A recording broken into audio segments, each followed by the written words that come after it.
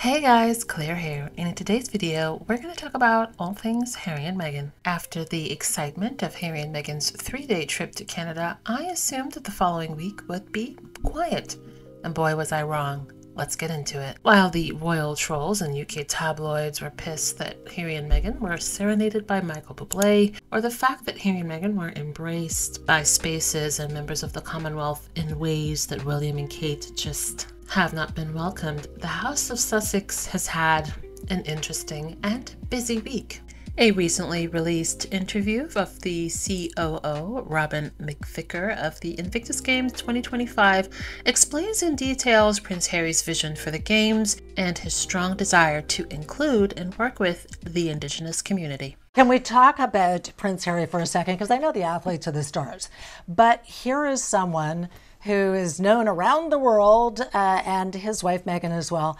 What did they bring to it? How much of the heart of Invictus is built kind of around Harry's vision? It's Harry's heart. Yes. The heart of Invictus is the Duke's heart.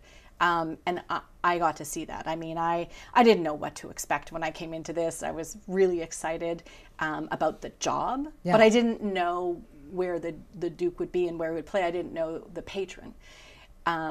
What we got to experience, so in November, in that secret surprise experience, he came out and he wanted to sit with my team and go through every operating plan. We tromped him through all of the mountains, all of the venues, and he sat down and he just talked to us about his vision, how the most important thing we do is the competitor and are the family and friends. And in Canada, he is so concerned about how we link the Indigenous connection. Nice. Because this was the first time ever that an organizing federation, so the Invictus Games Foundation internationally, actually said at the welcome and with the support of the 4 host nations on whose these lands will be operated, that was the invitation for the Duke to come and invite the games here. Love it. So they've been connected in since the very beginning. Lillooet, Musqueam, Squamish, Tsleil-Waututh. Each of the chiefs had been involved there on our board. We had artists from each of the nations collaborate together on what that visual identity would be. And what they all see is that there's such a link between the recovery and the reconciliation that needs to happen in each of these communities, that there's common language being spoken. And that's where that connection comes from. ABC also aired a segment about Prince Harry and the Invictus Games. In 2017, the Games taking place in Toronto. A special one for Harry. It was where he and Meghan made their public debut, followed by Sydney, The Hague, Dusseldorf. I'd seen firsthand the transformative power of sport in helping people physically and psychologically recover, and knew that the Invictus Games would change lives, capture hearts, and inspire a generation. When you see Prince Harry advocating for interacting with the military community at events like Invictus, he is absolutely in his element. You can tell that that's when he's at his best. It's an environment where he finds people deal with him on the level. He doesn't have to be a prince, he can just be an officer and Harry. The Invictus is Harry's #1 passion project. It's been very successful since its outset. It doesn't come cheap, it costs a lot of money, and he's been able to continue to raise that money throughout this period, which is impressive. But I think there was a degree of jealousy about how well it had gone. I do think that William was surprised how much this had been such a success and how much money was being thrown into it and how many governments were getting involved. Harry is no longer a working royal.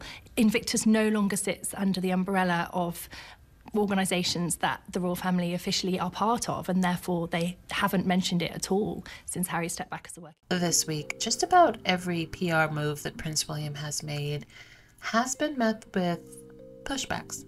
And it's interesting that Robert Jobson, a known Harry and Meghan critic, would go on American media and name drop William as someone being surprised at just how well Harry and the Games have been able to thrive outside of the royal fold. Interesting. But we'll get to William and his PR faux pas later on in the video. We saw Meghan out and about, having lunch not once, but twice. The first outing was in Beverly Hills, lunch with her friend and designer of her wedding dress. Meghan's most recent sightings and the women that she's been dining with has had some royal watchers speculating. Could these interactions have some sort of connection to Meghan's latest partnership with Lemonada? Only time will tell. Meghan Markle was papped in Los Angeles not just once, but twice yesterday. So here's what was up with these appearances and what I think she might be telling us. First, Meghan was spotted grabbing lunch in Beverly Hills, and she was accompanied by Claire Waite-Keller. Claire is the former creative director of Givenchy, and notably, she is the person who designed Meghan's wedding dress. Meghan's early days as a working royal were filled with outfits designed by the label, and she presented Claire Waite-Keller with the Women's Wear Designer of the Year award at the British Fashion Awards in 2018. So I think it's safe to say these two have a really good working relationship and they are close friends. I would kill to know if this was a working lunch or just them catching up. Because Claire Waite-Keller actually has a fashion line with Uniqlo right now. It debuted last fall and the spring-summer collection comes out in April. I can 100% see some of these outfits or pieces on Meghan, especially if she's going to be out and about more this spring. I mean, the camel coat, hello. The understated luxury vibe was also in her outfit for this lunch. Paired navy with a camel coat and some Aquazzura flats. Is it basic? Yes. Is it boring? No. Is it absolutely Meghan? 100%. She was also very clearly in her own skin later that day when she grabbed dinner in Studio City. On this outing, Meghan was accompanied by Terry Wood, who is the executive VP of Oprah's production company. Obviously, the Meghan Markle-Oprah connection needs no explaining. But Harpo Productions did help work on Meghan's original podcast Archetypes. Is this a working dinner? And were they discussing Meghan's new podcasting deal with Lemonada Media? This was launched a little less than 2 weeks ago when the Sussex.com news was breaking. A separate umbrella company, Archwell Productions, has now kind of taken center stage, and Meghan will be producing and distributing a brand new, as of yet untitled podcast, I think very soon. Here's why I think that. The Sussexes tend to do appearances like in batches. The couple will tend to do appearances that fall within a week or two, maybe 3 if we're pushing it. But I'm thinking back to the first time we saw Meghan this year, which was a month ago already, January 23rd for the Bob Marley biopic premiere in Jamaica. The timeline here is way longer than what we usually get in terms of Harry and Meghan appearances. I think she's going to be back outside on a little bit more of a regular basis from here on out, but also hopefully this means that we are going to see some movement on her projects very soon. I don't think that, especially with her new representation with WME, that the announcement about the new podcast would have been made if we weren't going to see some progress on it quickly, more quickly than we did with the Sussex's Spotify deal. I think some lessons were learned there. The looks from yesterday too are telling me that Meghan is doing this on her own terms. These outfits are not, you know, overly formal. This one, I mean, it's jeans for crying out loud. She's clearly in her own skin. She's comfortable, and I absolutely love that for her and her journey. And I can't wait to see what comes next. We also learned a little bit more about the young entrepreneur who is backed by Harry and Meghan for her free anti-cyberbullying app. A couple months back in 2023, we saw Meghan and Harry call the Youth Power Fund recipients. This young lady was one of the recipients, and we saw her in that video. So it's been wonderful to see how this has progressed. Meghan also made a touching tribute in honor of her late friend. And for those of you who don't know, during Meghan's time as a senior working royal, she was the patron of Mayhew. When it was announced that Meghan's friend Ollie had passed, we had learned that Meghan had made some sort of contribution to Mayhew, but now we know that Meghan's generous contribution has led to the opening of this wing for Mayhew. So that's really nice. Now, while Harry and Meghan have been enjoying some PR wins and just being booked, busy, and unbothered, Prince William has been out and about doing his PR lap. But I'm not entirely sure that the result of his 2 PR pushes this week went the way he anticipated. Prince William is back on his life's mission to bring peace to the Middle East. I don't know how he thinks he's going to achieve that.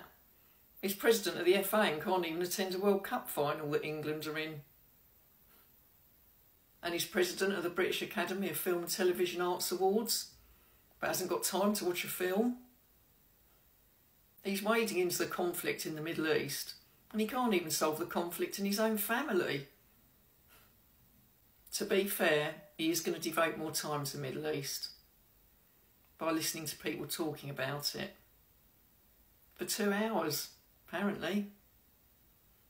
But after he messed up at the BAFTAs, I think it's best that he does just listen.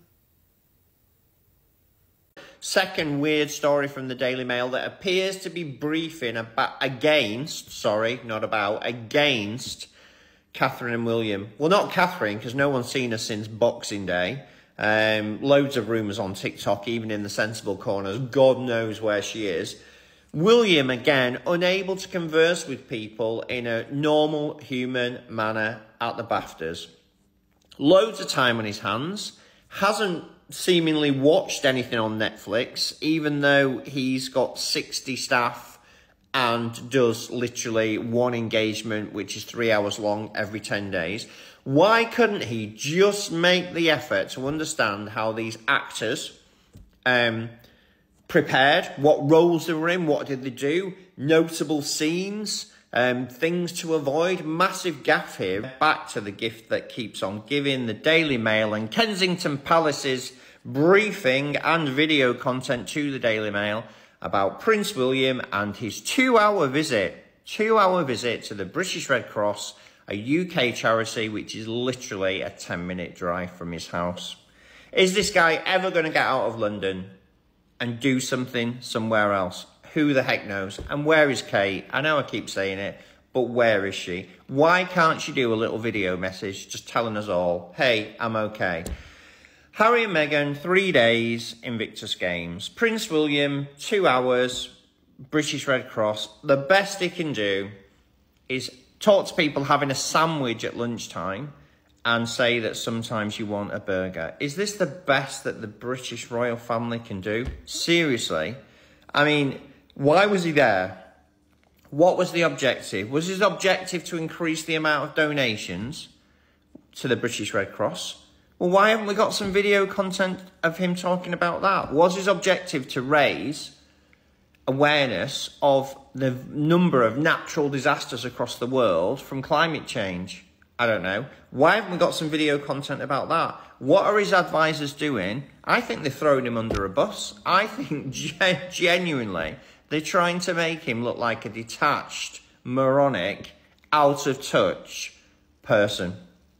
Now remember, earlier in the video, we saw a clip of Robert Jobson saying that William in particular thought that Harry's Invictus Games would suffer immensely without the backing of the royal establishment.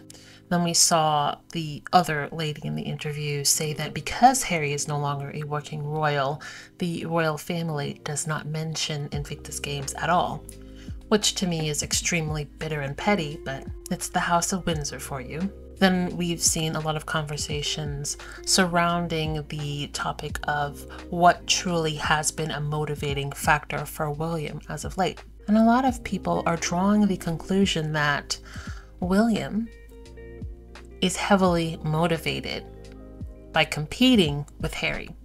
Now, a lot of us who've paid attention to this is not surprising. We've been saying this for a while now. But it's interesting to see that it's been the topic of conversation for the past week. Fresh off a very successful trip to Canada, Harry and Meghan have been enjoying really good PR. William decides to go to the BAFTAs. The BAFTAs, which he rarely attends.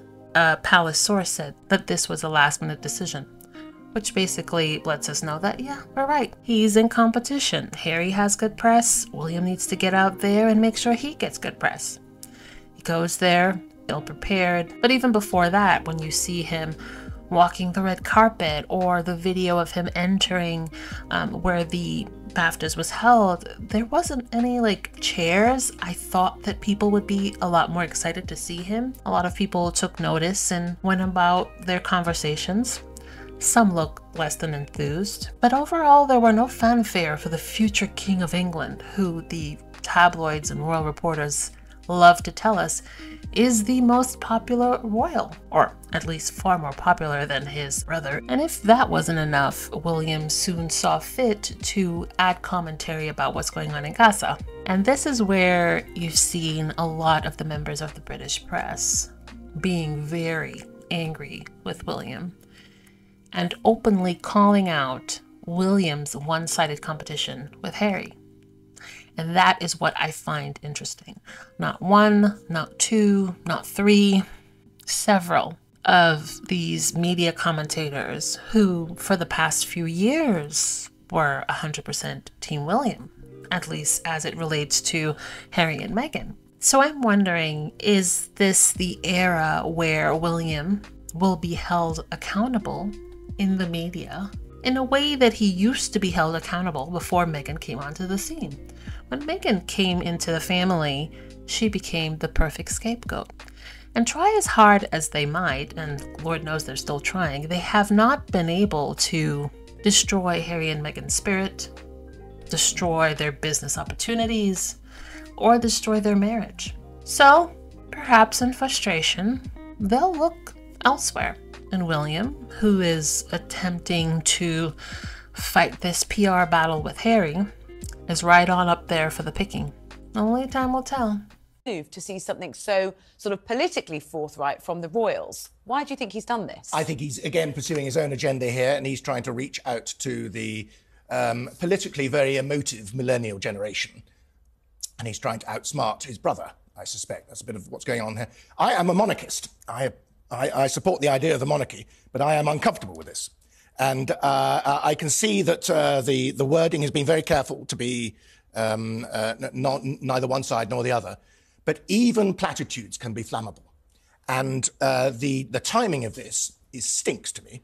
First of all, with what's going on at Westminster, for goodness sake, if you're heir to the throne, you don't sound off about a topic that's about to be discussed in Parliament. Strikes me as a rather naive, bland statement, which could well backfire on them. The whole point of a monarchy is to be silent. You've got to be as silent as Charlie Chaplin in one of his early films. And doing something like that, he's just trying to say, I'm here, I matter, I don't want the heir to the throne to be doing that. So why do you think it might backfire? Because once he's done that, next time there's a difficult political situation, you think there'll be an expectation people will that say, he says why something hasn't again? the Prince of Wales sounded off? You know, we want to hear what Prince William thinks. We don't. We don't want to hear what he thinks. It doesn't matter what he thinks. He's a figurehead. I tell you, I do agree with you. Why do you think he made that statement? Because, and I'm not saying that means he's wrong or this opinion is wrong, because it's the fashionable opinion. It's what everybody on social media is saying. It's what people around William will be saying. And I think this is something we have to be a little bit wary of with William, as he probably becomes monarch quite soon, is that he has a tendency, because he's so worried about his brother, to want to sort of be, to outwoke Harry, as it were, to be more on the side of fashionable opinion than Harry. And this is a very cynical take, but I only say this because I thought the last line of his statement was ridiculous. Okay, so I'm going to try not to beat a dead horse. I know we have all seen this at this point. I just want to say a few things quickly. I think that this incident, along with many others, continues to prove that William is not ready for prime time. He is not ready to be in the driver's seat no matter how much he wants it, because there's no way that this should have ever happened. Like, this man is cartoonishly bad at dealing with people who are not there to kiss his behind and are aristos. He has no idea how to interact with people. And if I'm being honest, I think that a lot of us probably feel the same way. This only happened because of the amazing week that Harry had. The amazing coverage around Invictus. I mean, even American media defended Harry against the UK media when they were being utterly ridiculous. The fact that Michael Bublé, like, you know, it was funny, but like serenaded Harry shows that he's loved around the world, appreciated around the world. And I know that just burned William's behind. So he shows up at the BAFTAs thinking, well, I'm president. Okay, I'm the one in power and control here. So people are going to fawn all over me, and I'm also going to get amazing coverage. But because I genuinely believe that William probably has a smooth brain, that he didn't realize that the things that he was saying is off-putting. Because he doesn't know how to talk to people. Because he doesn't want to know how to talk to people. Now, listen, I have seen very legitimate critiques that why didn't he watch the movies before he got there? Why didn't he read his briefings? Why did he even read a synopsis of these movies? And I think those are all fair critiques. But if I'm being honest, he didn't have to do all that. I mean, he really didn't. As long as you don't have to be the most important person in the room, as long as you don't have to be the one always talking, this is a situation that is so easy to navigate. He could have congratulated them for their win, asked them about how they liked making the movie, what was their favorite part, their least favorite part, what did they do to get into character. He could have given the mic essentially over to them, let them talk about their experiences, let them enjoy their win, and everybody would have walked away with a positive interaction. And even if someone would have said, oh, well, have you watched this movie? It would have been very easy to be like, you know what? With everything going on, I haven't had a chance to watch it just yet. But me and Catherine plan on having a movie night here soon. Boom, done, perfect. Situation or crisis averted. I think that William is really just now starting to understand that being king isn't a flex. It's just a title. It means nothing. You have no legislative power. You have no social power. You have no political power. You're not taken seriously when you are in the room with world leaders. They're not looking to you for direction. You're a figurehead. You know, essentially, you're a giant white elephant gift that nobody asked for.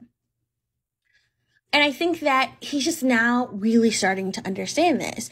And you know that a lot of those people, especially aristos, feel the same way. Because one, Charles got bullied when he was a kid. And that makes absolutely no sense. I mean, legitimately makes no sense. What do you mean the future king of England was bullied? Two, no one wanted to marry William or Harry, for real, for real. Now, don't y'all come for me, because I love me some Harry. But, the fact that clearly the paparazzi was absolutely bonkers, and I think that's what really hurt Harry's chances of finding somebody. You would think that available princes would have had women throwing themselves at them to be a princess, and it didn't happen. Why? Because no one cares. Nobody cares about the title. But I think that for William, he coasted for so long. Y'all. Think about it. When he was younger, you know what I'm saying, he was cute by their standards, but he coasted on his looks. Princess Diana, you know what I'm saying, her life was taken, so everybody felt really sorry for him and Harry. So he continued to coast, right? People were focusing more on Diana and Charles and all of the nonsense. And then they used Harry as a scapegoat while William just did whatever he wanted to do. William was also super problematic, but those type of things weren't reported or they were quickly swept underneath the rug. He then married Kate. Okay, everybody's like, oh my God, it's like a fairy tale wedding. Okay. But at the end of the day, he didn't really make a name for himself. He didn't do anything. And with clearly the split between Harry and Meghan and the rest of the royal family, what we have seen now was when Harry left, Harry took the heart and soul out of that family with him when he left, okay? There is an obviously gaping hole in the British royal family. Queen Elizabeth is gone. There's no distraction, and everybody's looking and they're uninterested in the working royals that are left behind. Nobody cares. No one cares. And William sees that. William sees that every breath his brother makes, somebody's recording it. Somebody's reporting on it.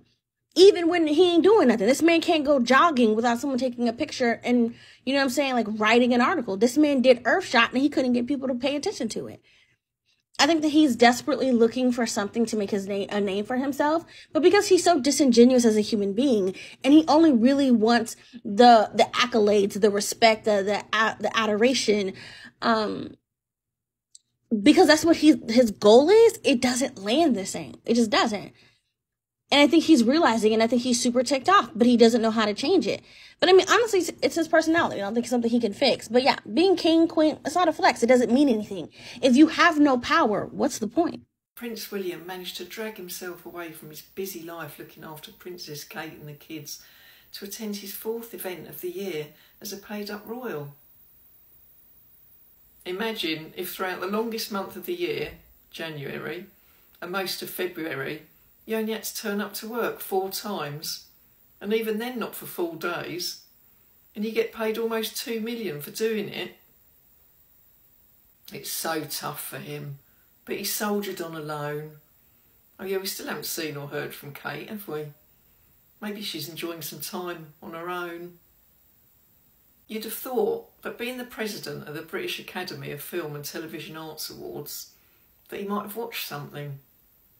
You know, like a film that's been nominated.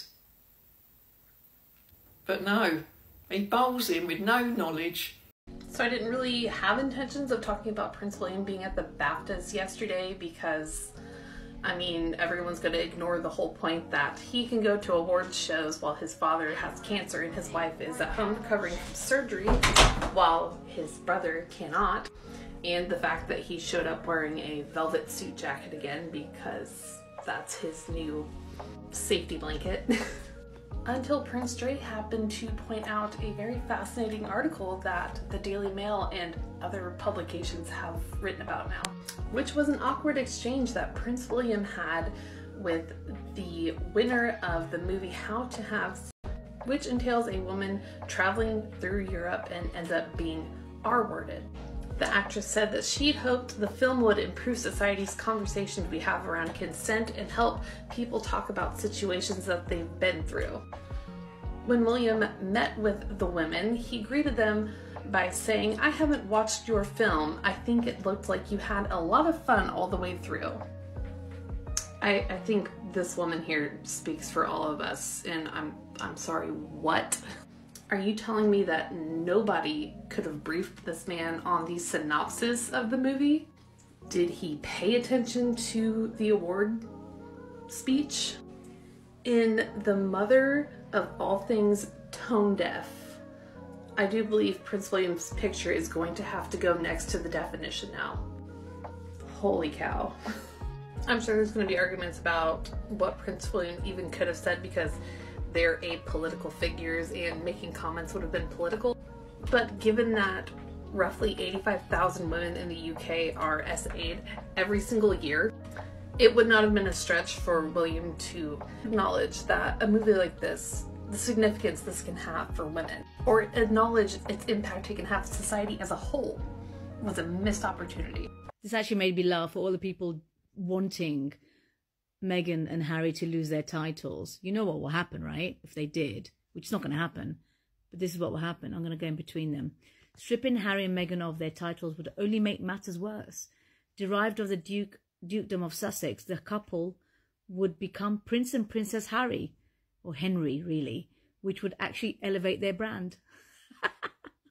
Oh, I actually would like them to go through all of that and then people to get angry about, oh my God, she's now officially a princess.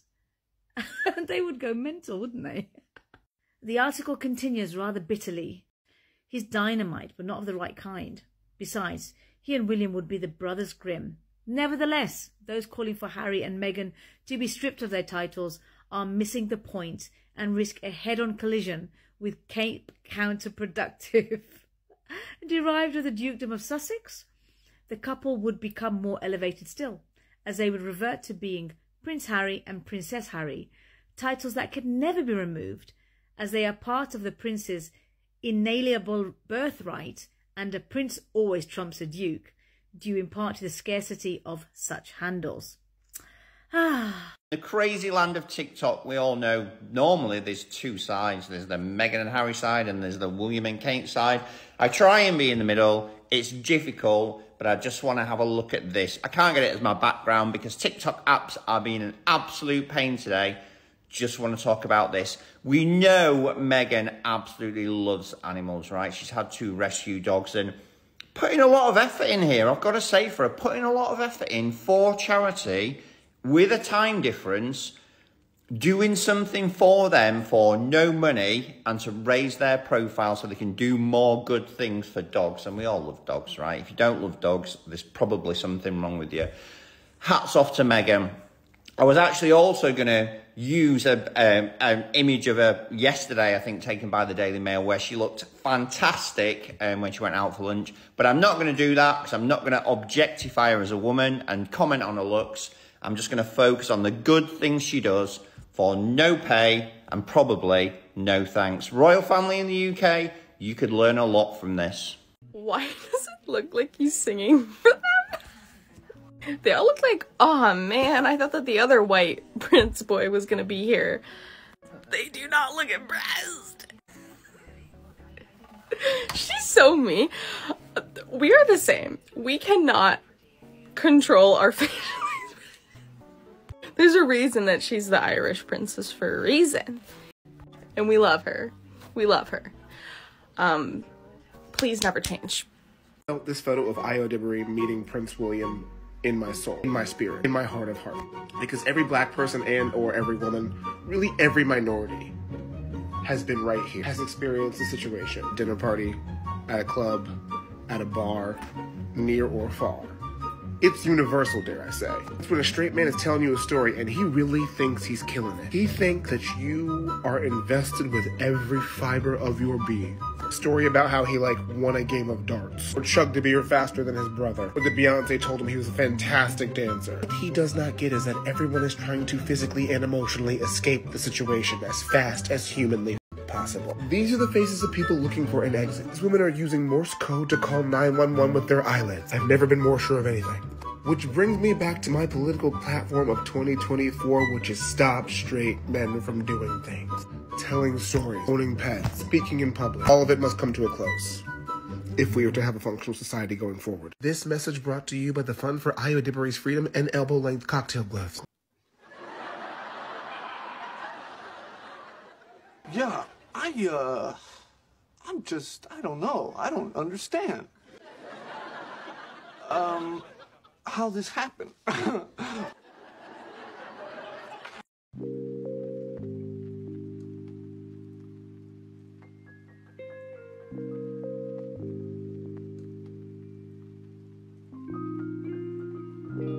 Thanks for watching. Don't forget to like and subscribe. Also, hit that notification bell.